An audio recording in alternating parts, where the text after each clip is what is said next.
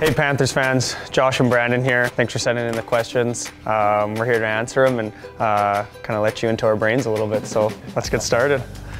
Okay, first question for Brandon. Who would win in a race between you and I? You can go on the ice and off the ice. I think he got me. No. I think he got me. Maybe off the ice. No, I don't think on the ice. Who is your favorite person on the show Jersey Shore and why? Follow up, what would your nickname be if you were on the show? My nickname? Do you watch that show? I used to, yeah. Favorite person on the show? I don't know, Mike the Situation maybe? I don't know what my nickname you got. I don't know. The Hurdog? The Hurdog, yeah, sure.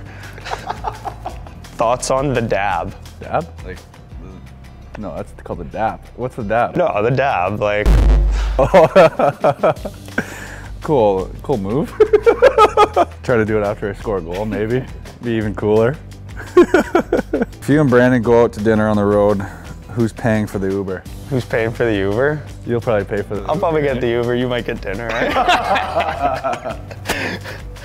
It works out, eh? If you were on a 4-man mission to the moon, which 3 of your teammates would you pick to join you and why? You gotta go Cuzzy in there for sure. Cuz is in there for sure.